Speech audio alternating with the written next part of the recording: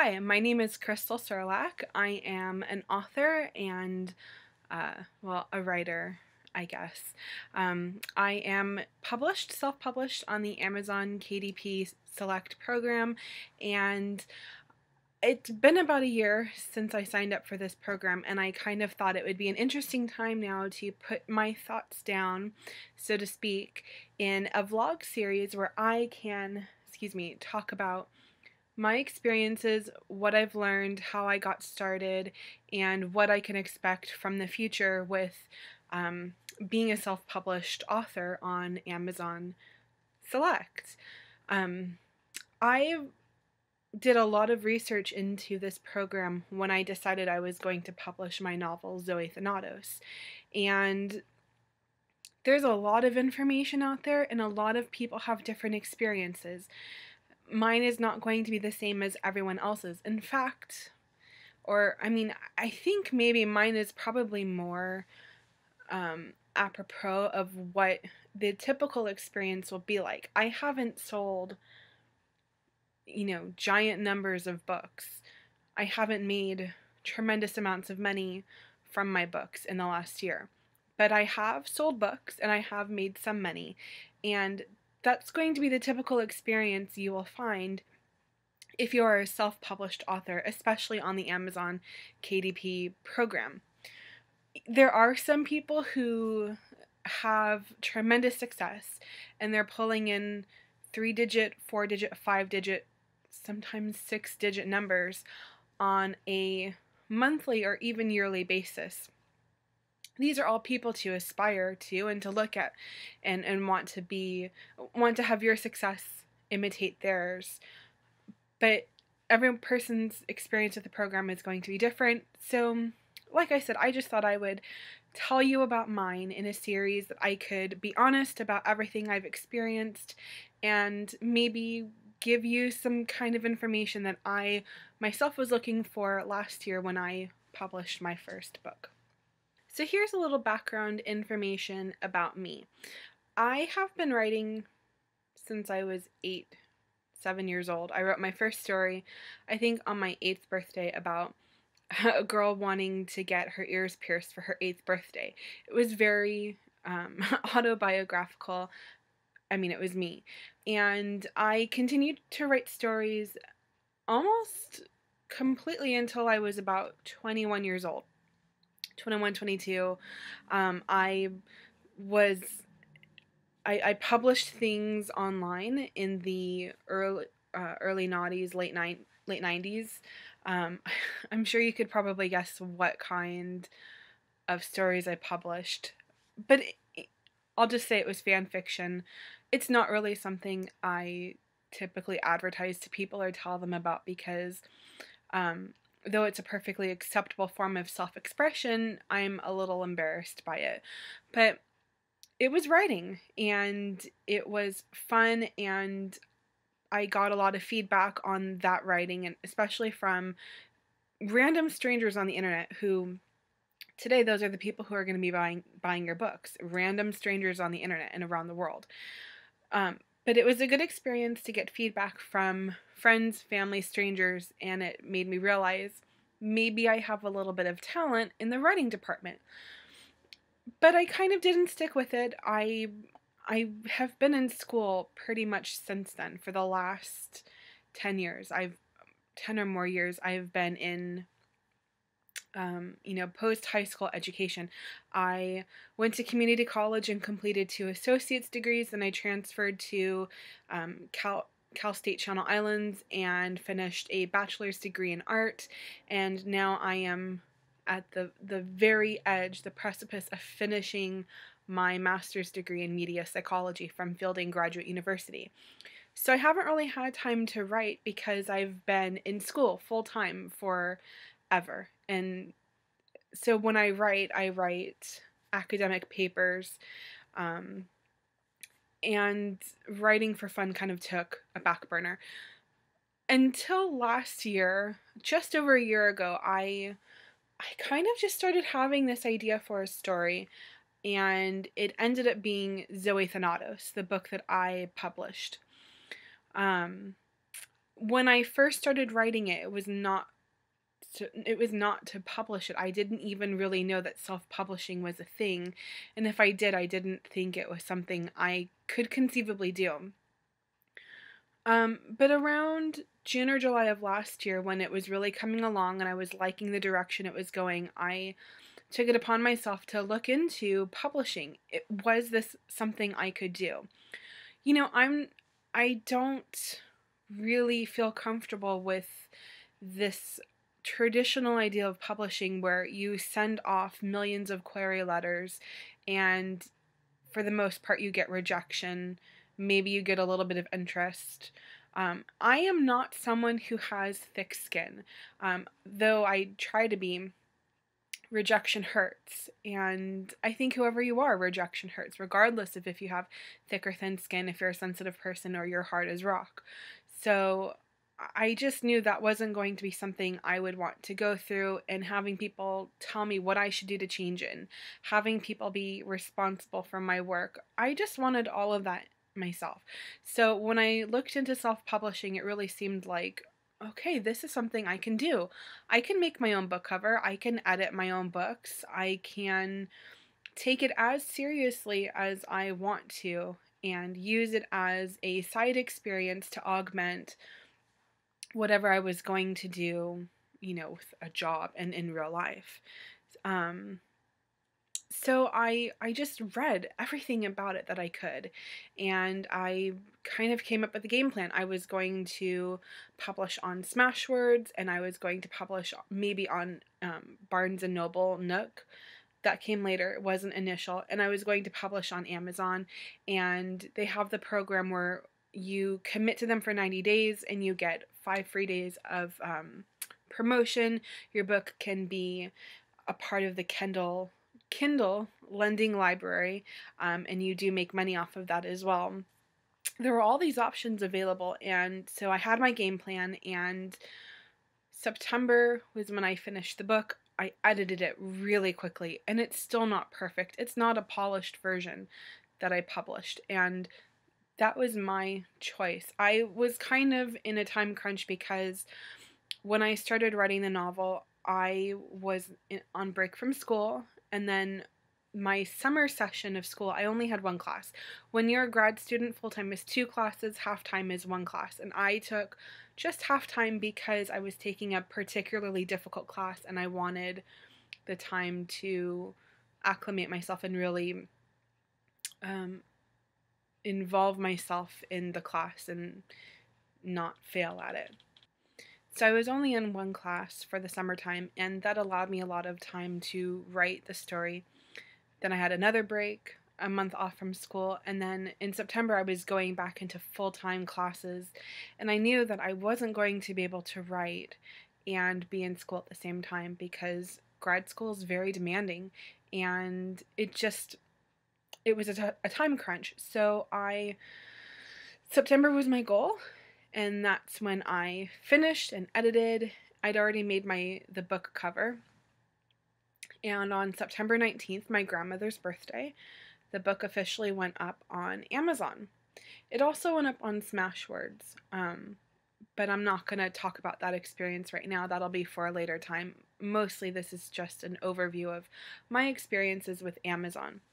So it was really exciting. I mean, the kind of joy and accomplishment, the sense of accomplishment I felt when it was available and people could buy it, and people started buying it, and it was really just like, holy shit, pardon my language, I am a published author, even though it's in this really new format, in this self-publishing thing. It was still, it doesn't matter if I went through Amazon or if I went, through a traditional publishing service. I have a book available on Amazon. You can get it in ebook, you can get it in paperback. That's pretty freaking cool. So since then, like I said, it's August 30th now. It's been almost a year since I published, and since then I've put up other titles. I had this series called The Romance of Nick and Layla. It's a romance series, as you can, tell by the sound of it. I wrote it when I was younger. I wrote 3 stories, and they're novellas, so they're about 30,000 words average each. Um, I They were older. I updated them, edited them, and put them up on Amazon as well. And surprisingly, with no marketing whatsoever, no advertising, I didn't even tell, you know, friends that I had put these stories up on Amazon. They started selling, and I took advantage of the 5 promo days. And for the last 8 months, I have seen sales from those books, which has kind of been surprising to me because, I don't think they are representative of my writing style now. I think Zoe Thanatos is, and that's kind of where I want to go with writing.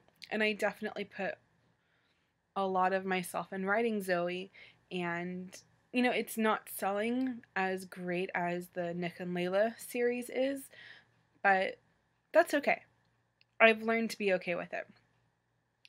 So where I am right now is I have Zoe published. I have the first 3 parts of the Nick and Layla series. They are Walk Away, Sorry, and White Flag. And just yesterday I put up the 4th entrance, or the 4th part of that series up, called Damaged. And it went up in hours, and I was shocked. And when I woke up this morning and checked my account on Amazon, I'd already sold one, which was fantastic because the whole process for this was like, a very small, concentrated version of what happened with Zoe. I wrote Zoe relatively fast. I started it in May and I finished it late August. I finished it about a year ago today. So that's only April, May, June, July, August, 5 months to write a book, and it's 83,000 words, between 83 and 84,000 words. So it's not a short read. And the 4th Nick and Layla book, Damaged, I wrote in about 4 days.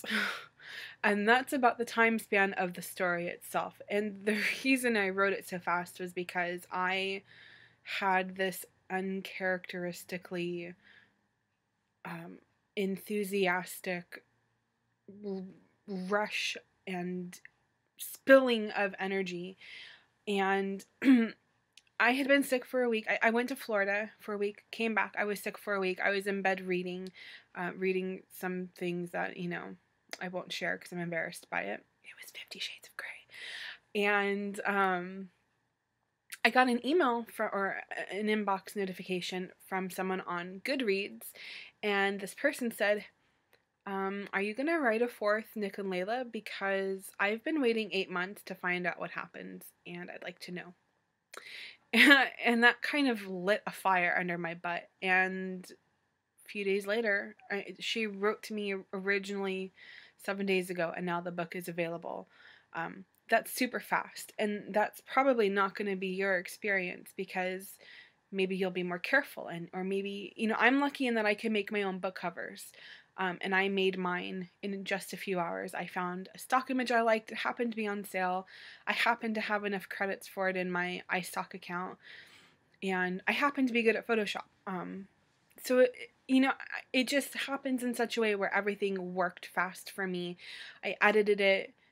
Is it a perfectly polished version? Probably not.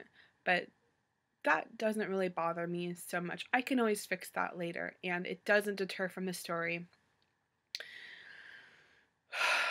So yeah, that's been my experience so far. I have another series that I started called Soup, which is short for Supernatural, and it's a young adult series, and it's supposed to be kind of like each story is an episode, like if you're watching an episode of a TV show, that's about the length it is.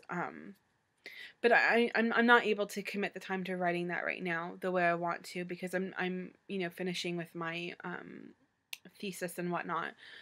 But I'm going to continue it, and I had it on Amazon. Excuse me.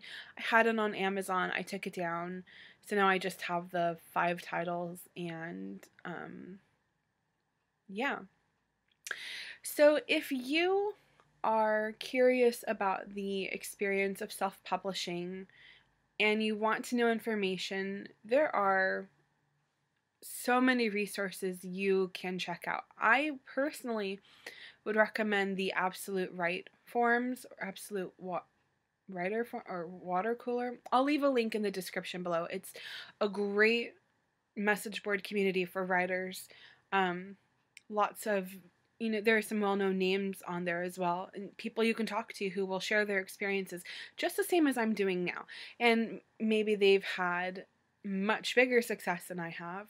I'm sure a lot of them have, because I read their stories, and not their stories that they've published, but their stories about how they're publishing and how successful they are, and I'm like, I want that to be my experience as well. If you want to ask me any questions about my experience, for me to give a personal explanation to, I'd be happy to do that. Just leave it below in the description, in the comment section, and I'll answer it. Like I said, I kind of would have liked to see something like this when I was on the pathway to publishing, and so I thought it would be fun to do this series. And